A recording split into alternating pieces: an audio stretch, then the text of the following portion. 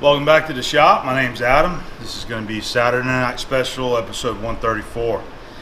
So this week we're going to finish off our machine work on the first toe adjuster right here for Doug Hanchard. We got the steel made out of 4130 that I finished that up this week, and I'm going to share that with you, doing the right hand threads and then milling the hex on it. So we got that. And I got a little bit of viewer mail. We've had a couple gifts that's come in that I'd like to share with you and show. And I got a little update on some barbecue that I did over the holiday weekend. That was pretty cool on Facebook. There was a lot of guys out there showing their barbecue, and a couple of guys kind of getting into it. They were inspired, so they were sharing some pictures. So I got a short little clip of that, of what I did for the holiday weekend. And I want to give a thanks to everybody that purchased their "Do You Indicate Bro" t-shirt. I had a nice successful sale there, and hopefully by the time that you guys watch this, production will be started on those shirts, and you should start seeing them next week arrive. So again, thank you everybody for your support on that. Again, it's a great way to support the shop here, me and the shop, and my efforts out here in creating these YouTube videos. So I would like your opinion. I told you that I was wanting to release the first Shop Life t-shirt, which was the Shop Life welder, because there was people that had asked about that one also. Maybe get a little bit of feedback from you on this video. Would some of you guys still wanting that shirt? And I have another design that I'm working on that I'd like to release here pretty soon as well. Totally new design. It's going to be sort of like a paid homage to Booth Machine Shop, and I'm really excited about showing you that and getting that one out there, because I'm ready to get my hands on one so I can wear it around town myself. So that'll be coming pretty soon. But again, thanks everybody for the support there with purchasing the t-shirts. So I had a viewer mail come in the other day at work, and I do not know who sent this viewer mail. And there was an address on it, but it was no name, so I'm not sure who it is. Whoever sent this, you know, you can, if you want to be known, just drop a comment and let me know. But they sent a couple of these books that they found. This one here is called The Republic of Barbecue: Stories Beyond the Brisket, and looks like a pretty interesting book to read with lots of cool pictures and stuff in there. And then we got another one right here called The Profits of Smoked Meat, and it also looks like a really nice book. A lot of really cool info and cool pictures in it from barbecue joints all over the state of Texas.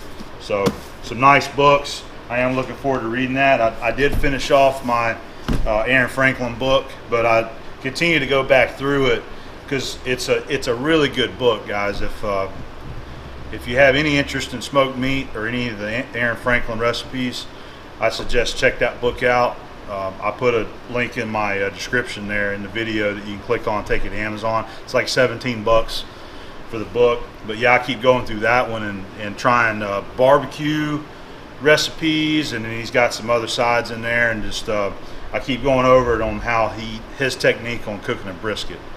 But anyway, thanks for the books right here. I really appreciate that, and I look forward to reading them. So I got a couple more viewer gifts right here. I want to pull the camera down here and give you a little better shot of them, all right? So this here come in from Richard Graham out of Drummond, Oklahoma. And I tried to find his email and to go back through there and read what he had said, and I could not find his email. But he was telling me about this oil, and it's called Slick 56. I guess it's produced by Clement's Firearms. We've also got a few stickers there, so we'll put one over there on the cabinet.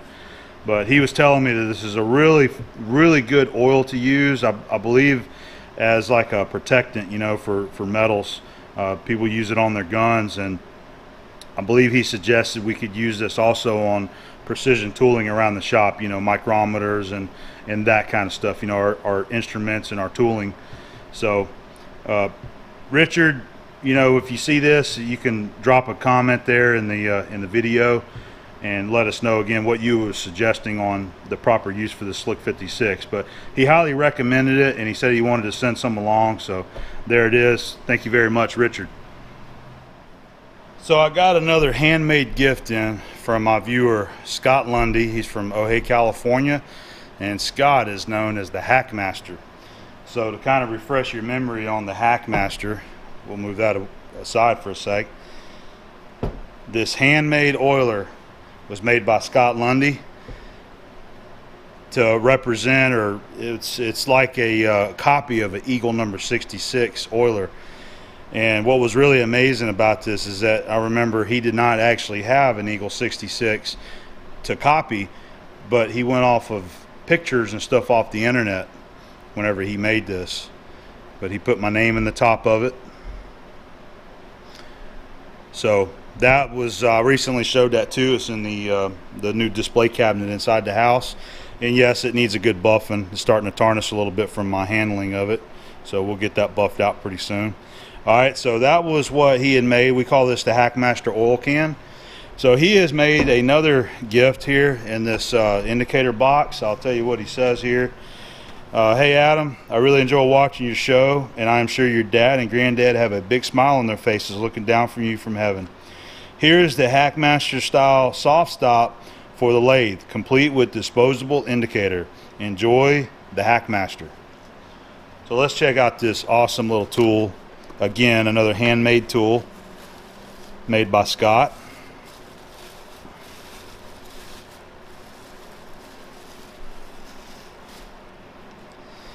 So what we have here is a magnetic back that he has machined himself, and he's got some of these magnets in there. And what it looks like to me is that you can set this, you know, you got your V-way that we normally set this on, and so it's got a fence there that you can perfectly line that up so that your stem of your indicator is in line with the bedways. So that's pretty cool, you know, because typically all the ones we use, we just stick it on there and we just eyeball it till it looks like it's square, and typically that's going to get the job done, you know. But that's really nice. You know, that's something that I've never thought about before, and you know, I'd like to go over there and see how it fits. I have not put it on the machine yet, so let's go over there and see it fit on the machine real quick. But Scott, you did an awesome job again, man.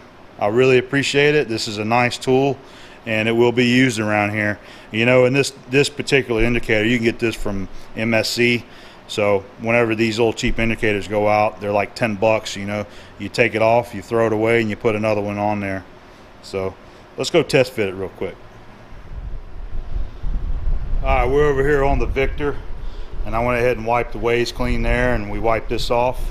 So again, there's what it looks like.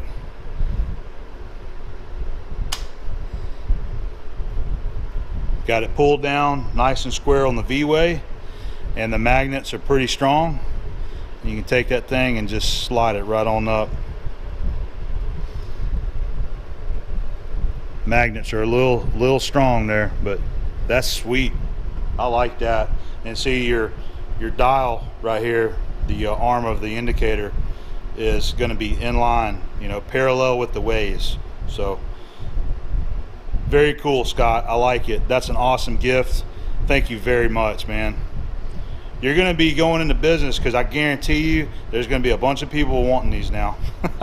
But looks like a nice little shop project for all you home guys out there. So I'm going to go ahead and finish up this steel piece that I've been working on for Doug Hanchard. And this is the like a tie rod adjuster, toe adjuster. That's the sample piece there, and that's what we're making. This is 4130 steel with a 5/8 18 left hand thread, and we're going to put a 5/8 18 right hand thread on this side.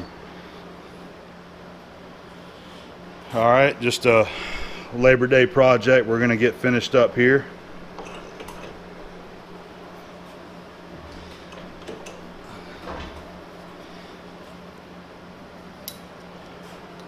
All right, 2 inches.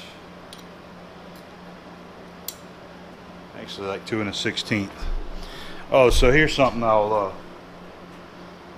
share with you. The power just went out for a little bit, and I was out there waiting on the crew to come and fix the jacks out there. So here's that old indicator that I've used for a long time. This goes way back to my old shop. This was the original indicator and the original magnet that, you know, that it come with. Probably got it from MSC. The indicator still works fine. You just can't read it hardly because of all the chips on it. But that's the beauty of these little cheap Chinese made indicators, that they don't cost much money, you know, and once you get the life out of them, you're out what, $10 maybe, you know, and you throw it away and you get another one. So I had this one put up. It's just another one that we had in the shop, and I ended up putting it away and it was dirty, so I cleaned it and polished the crystal on it just like new, man.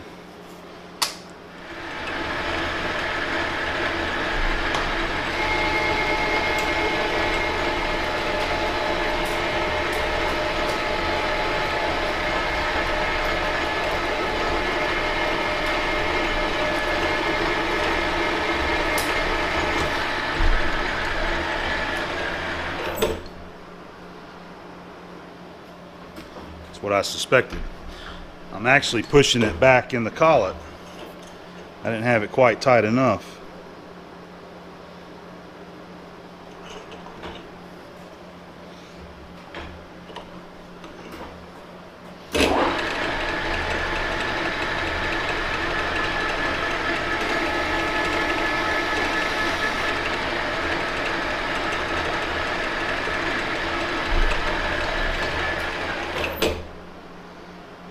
Work.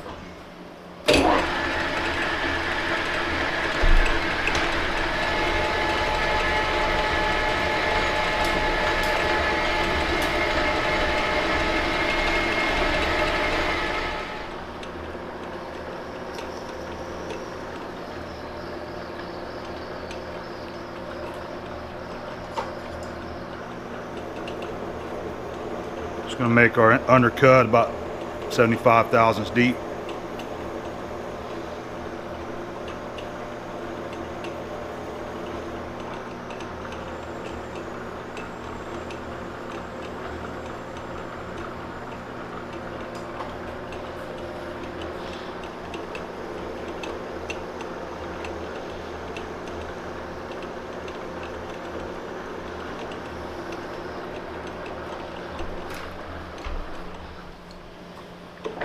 All right, we're going to go ahead and cut our 18 threads per inch. So we're on CD2 on the quick change here. All right, got a 0. Got my cross slide set to 0. We're going to come and touch off. Got the compound set at 30 degrees.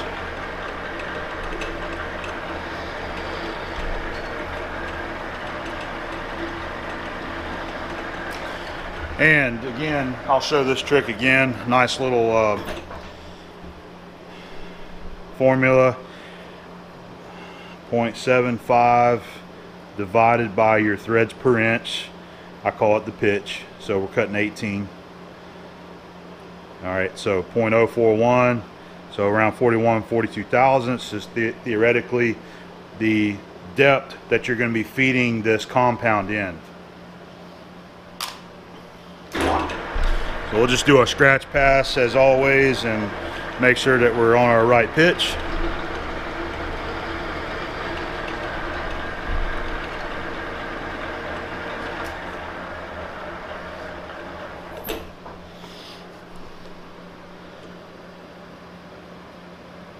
Yeah, that's good right there. I found that pitch gauge, I believe it was last summer at the flea market. It was a little rusty and I cleaned it up. This has become one of my favorite pitch gauges to use. It's Moore and Wright, made over in Sheffield, England. That's just a nice pitch gauge. Carbide insert's a little bit dull, but this material I believe is kind of gummy. It's trying to really roll up a burr as it cuts. We're going to use some cutting oil. Trying to pull the brush out of my hand there.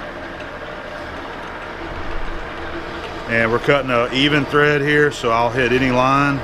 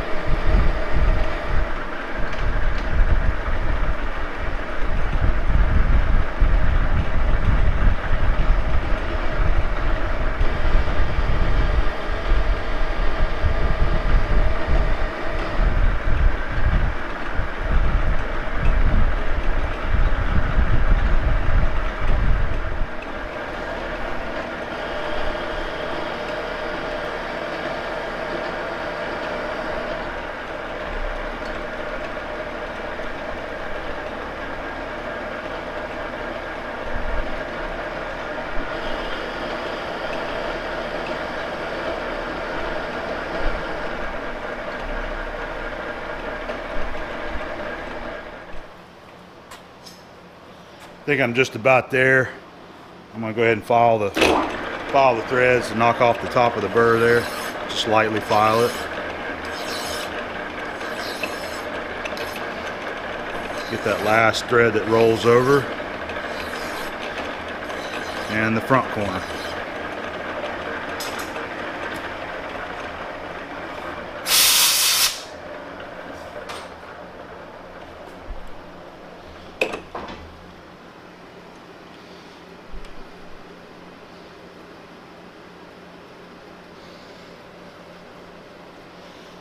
That's a real nice close fit right there.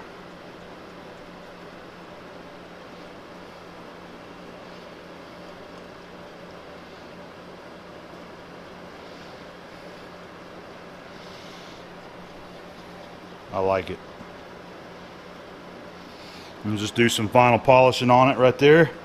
And I was trying to give you guys another little shot of the lathe here. Most of you that watch this stuff like to see how, you know, somebody uses the controls on the lathe. So I'm always trying to mix it up and give you an extra shot of the operation. I'm going to go ahead and get the hex milled on this piece. And this is a 7/8 hex. And I'll show it to you. 7/8 would be 0.875.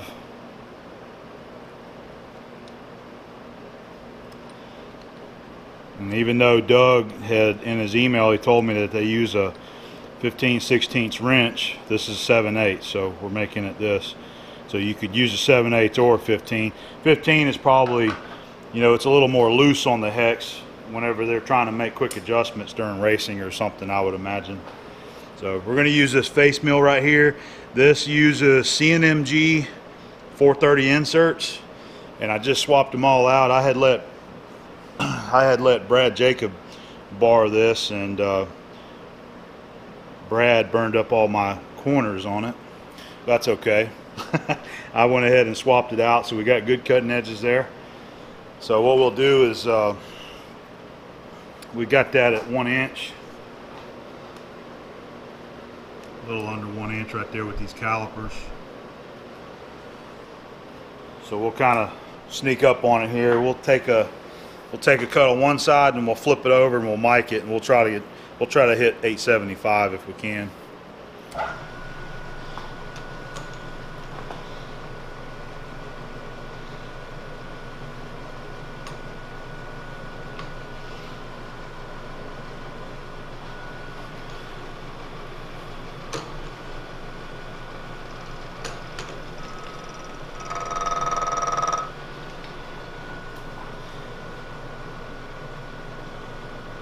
I'm going to bring it up 55 thousandths.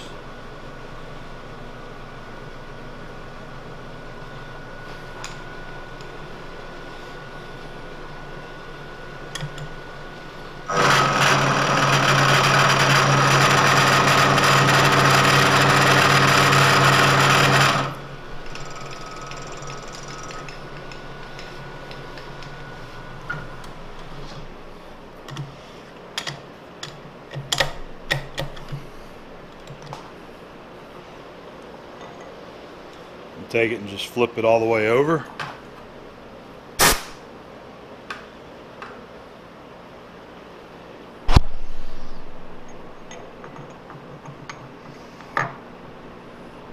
Doesn't really matter where it's at. I just kind of flushed it on the end of the vise here.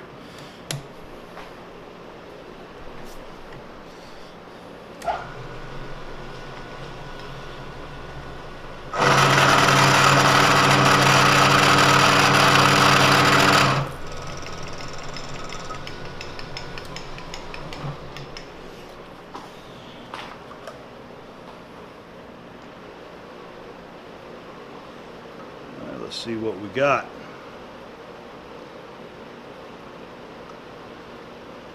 Looks like I did pretty good. We're 879, so we're only 4 thousandths off.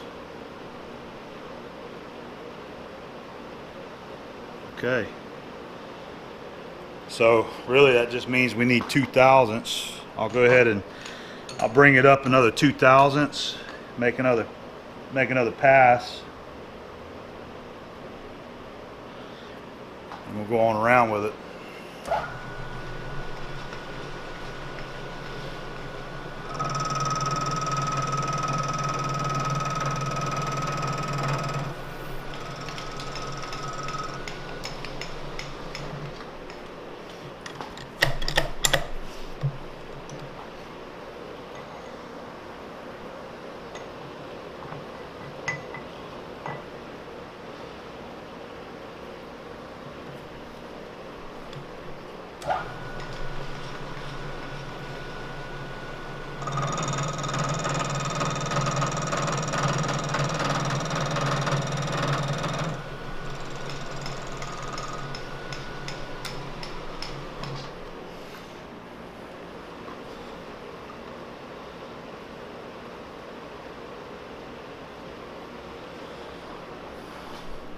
We're at 874.5. That'll work. Make sure everything's locked good on the quill. I'm going to take the handle off the knee. Now we'll go ahead and flip it the other 4 times. Ain't got a lot of room to work right here.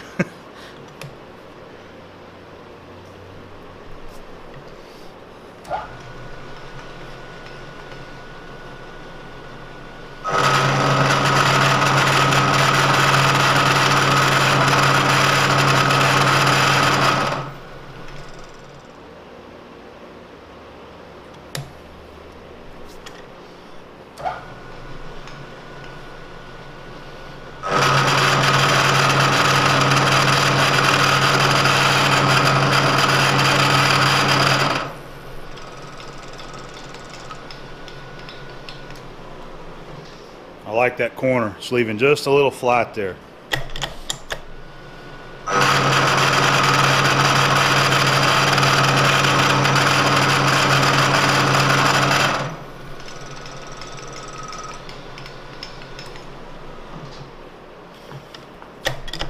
All right, I think we got one more.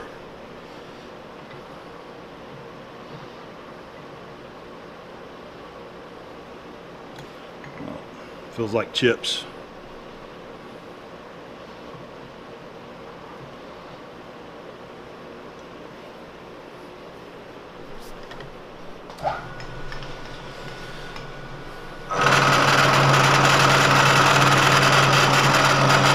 Man, them chips are hot. I'm slinging back here on my arm. Okay. Let's see how close I maintained it. I'm at 874 on that measurement right there, so we did good. There's a better look at that face mill that I used.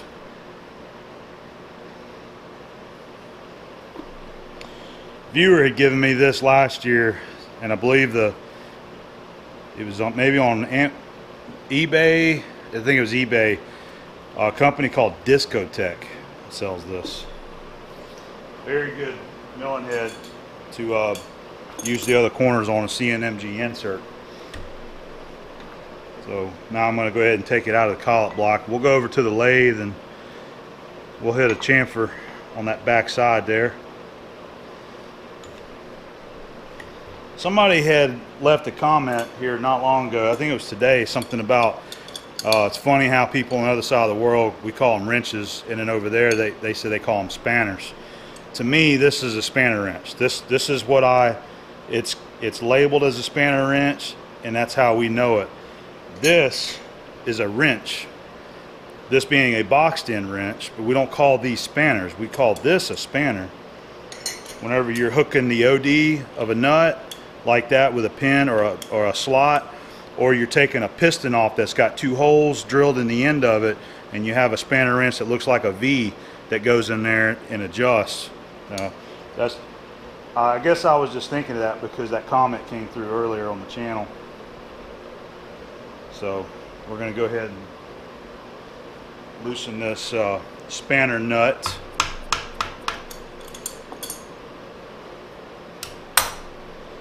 Bam, there it is. Let's go to the lathe and dress up that burr. Alright, normally whenever I'm chamfering a hexagon, I usually just use a threading tool and just cut a 30-degree angle on the side. It about matches up with what a normal manufactured nut looks like.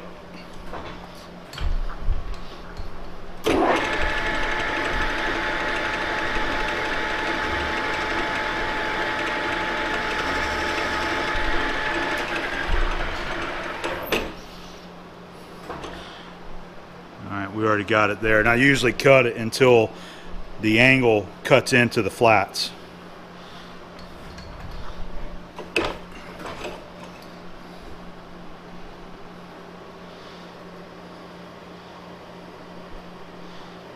Yeah, we're going to do that side too. It's not quite cut into the flats yet.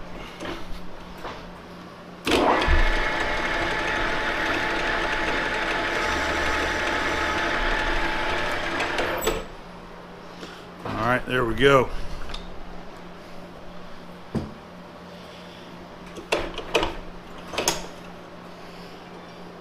I think we'll go over to our new, it's still got a sharp edge there that needs to be deburred. I think we're going to use that new deburring wheel over on the Miller's Falls grinder. And then we'll dress this up too. That looks good right there, but it's got a little bit of a roughness to it just because of the feeding it across there kind of fast, I guess. All right.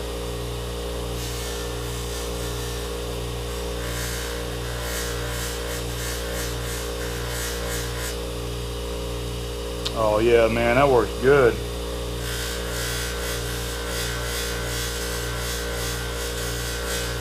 I'm just barely pushing into the wheel. I'm trying not to push in at all and just let it, the touching of it, do the cleaning action.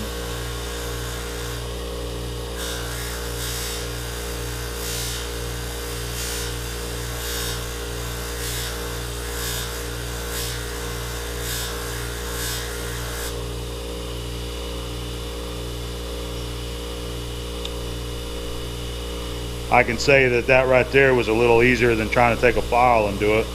I like that. Okay. I'm gonna hit the end of that thread just a little bit.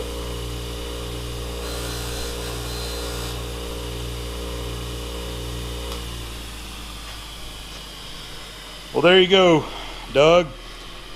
There's one steel adjuster for you to go out and destroy on the racetrack first time you take the car out. Nah, I'm just kidding, man. You'll win the race. All right, we got the smoker going early today.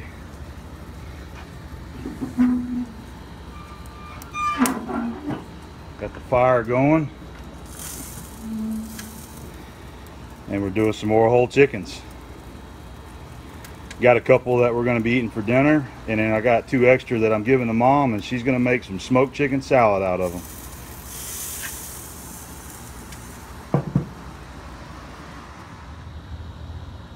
A little bit of Labor Day smoking.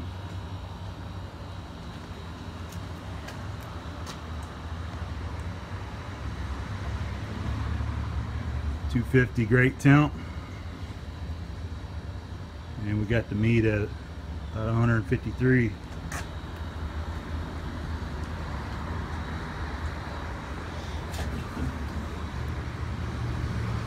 Doing good with our wood.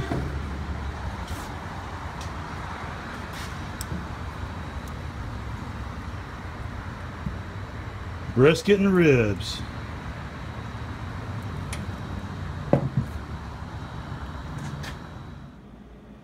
Well, there's the result to my very first brisket that I've ever cooked.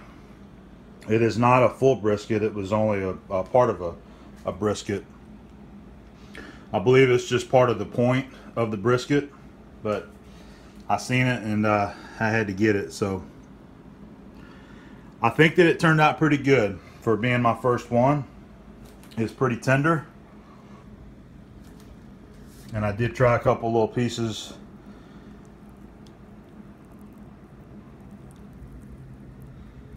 Just trying to see how it looks whenever you pull it apart. It looks like it looks pretty good to me. I know you don't want it where it just falls apart on you, but you want it to be able to just, whenever you pull on it, to be really tender.